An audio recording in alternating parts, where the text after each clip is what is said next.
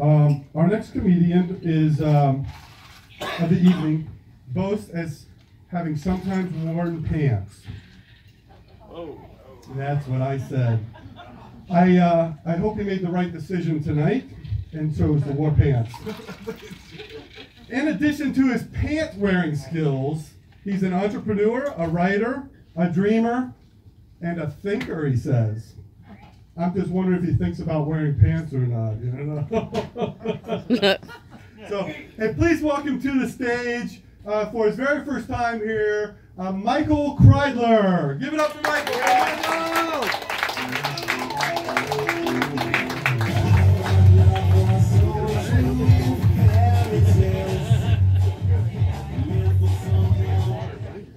Hey, Mons, you gotta see this! I can't believe it! You gotta come in and your Santa Claus is doing a set. Jesus, if I knew that, I would have brought the grandkids. You know, so I get that a lot.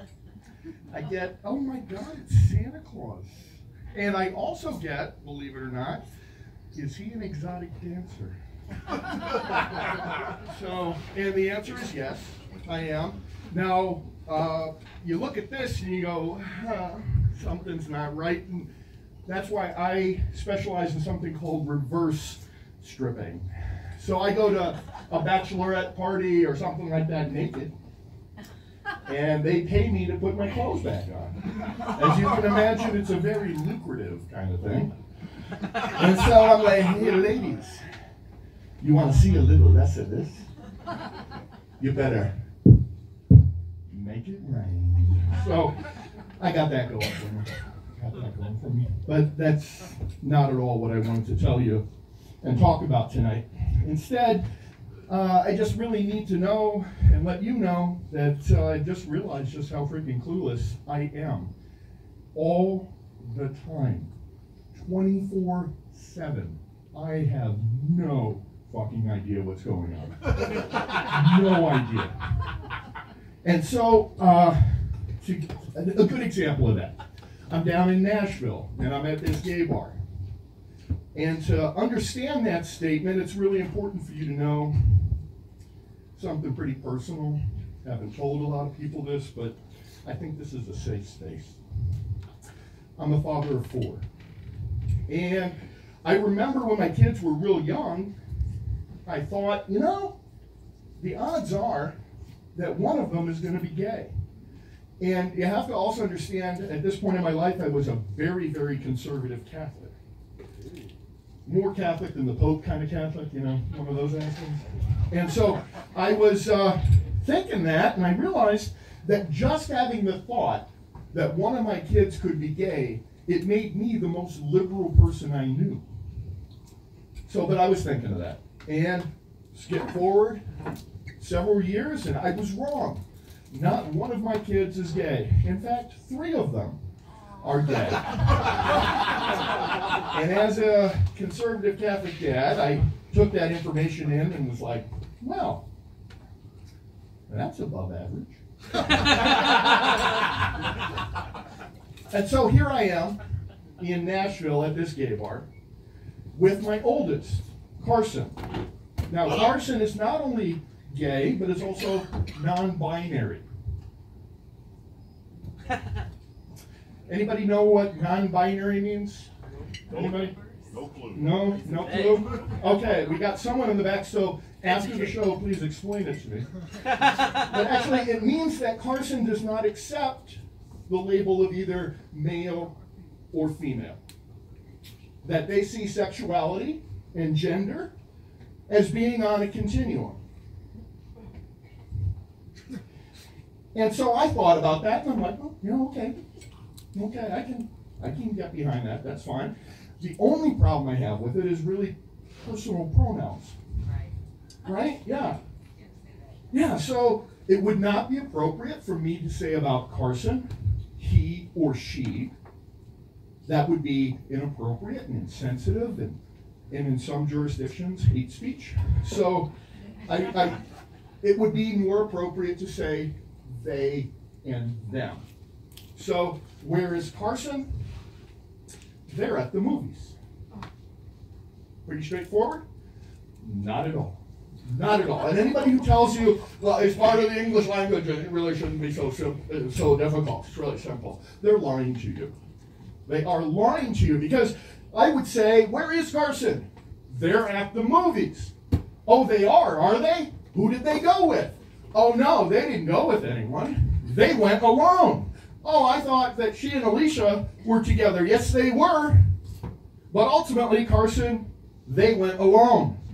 Now, that's difficult enough, but if Carson gets together with one of their non-binary friends, you end up with sentences like, they went with them there. Confused all the time. So here I am at the Crying Wolf down in Nashville, and I'm going to be there for a little while because my oldest Carson has a date. And it seemed appropriate for some reason that I would be at the Crying Wolf for several hours by myself. You know, it shouldn't be left unattended and unsupervised. I mean, everybody should know that by now. So there I am, and Carson goes off for their date, and I have to decide if I'm going to suck down a banana hammock or go for a missionary position. Those are two of the specialty drinks at the Crying Wolf. And if you want to know, I have pictures of it. I was like, wow. That's something. So, and I'm thinking about my kids again. So my oldest is non-binary, and then my second oldest is a gay woman, beautiful woman, wonderful woman. Now, with her, I got thinking, I said, you know, they say there's nothing you can do as a parent that created them being gay. It's who they are. It's all just kind of natural, and I think I mostly agree with that, but with Anne, I think we helped her along just a little bit. So, my wife says, hey, you know, Anne asked me some information about the birds and the bees, and I said, oh, how'd it go? Really well. Really well. Well, that wasn't quite right, because we're in the van, and I'm asking my oldest, well, what do you think you want to do with your life? And she goes, I think I want to get married and have babies. Well, by the way, remember who Carson is? Yeah, didn't happen. So she says, yeah, I think I want to have babies. And Anne, who my wife had a talk about sex with, from the back of the van, suddenly shouts out, but Michaela, babies come out of vaginas. Babies come out of vaginas. And I'm going, wow, that just didn't go as well as I think you hoped it would. So I think we might have helped her along kind of on that whole thing. Now, then my next child is a gay man. And frankly, he's pretty much a prick. And I say that because when my kids came out to me, I thought I was being really supportive, very loving. And I get this text from my gay son that said, Dad, I do not approve of your lifestyle. As long as you're going to live that lifestyle, we can't talk until you get your act together. And I'm reading this and I'm going, what the fuck just happened? I don't know. And as far as I could tell, what he didn't approve of is two things. One was how I spent my money, and two, the fact that, well, Dad likes the ganja a little bit. So, but then I started thinking, I said, really, those two reasons are just one reason, really. And so he's not talking to me. Then it comes down to my youngest. My youngest is my straight child. And I'm convinced that she's straight as an act of rebellion against her brother and sisters. And, I mean, frankly, it's also difficult for me, I must say, because to raise 3 gay kids and then to have to pivot to a straight child can be difficult. It's hard to get my head around, hard to kind of get there. But I thought I was doing pretty good, but one day she comes in to the kitchen, says, Dad, we need to talk. And I'm like, yeah, what's up, hon? She says, I need to talk to you about something. It's kind of difficult. I said, yeah, honey, you can tell me anything. And she says, Dad, I'm straight, and I like boys. Now, after having 3 gay children, I let out a little gasp. You know, just 3 out of 4. I mean, I was getting there. But she says, yeah. And I said, I thought I composed myself quickly, and I said, honey, I love you for who you are, and not for who you love. And she's like, Dad, oh, that's wonderful. And she leaves. And I couldn't help it. The first thing that came to my mind when she left the room is, it's got to just be a phase. And you'd think that having 3 gay kids, that there'd be a gay solidarity in the household. And that's just not true. That my oldest, when they came out, very, very militant in the positive sense, went to meetings, went to marches, joined organizations. Now, the other 2 didn't really think that much of that.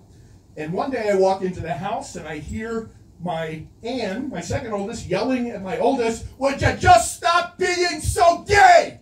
Just stop it! And I'm going, I don't know what to do with that information. So, yeah, I'm confused. But here I am in Nashville. And I'm sitting there saying, well, I'm going to be unsupervised in this gay bar for a couple hours. And that's okay. I ordered a drink. I ordered a hot chicken sandwich. And then it occurred to me, I'm like, wait a minute. What if someone hits on me? I mean, because look at this. Someone could hit on me. And I wasn't sure how I would react, what I think, what I would do. Well, fast forward 2 hours. It's time for me to close out my check. And as I stand up to leave, I realize no one's hit on me. And I was disappointed and a little angry. Because I'm like, what's wrong? I'd make a really good gay if someone would just give me a chance. And then I realized, clueless, confused, all the time. And speaking of, that's all the time I have. So have a good night. Yeah. Good job, buddy.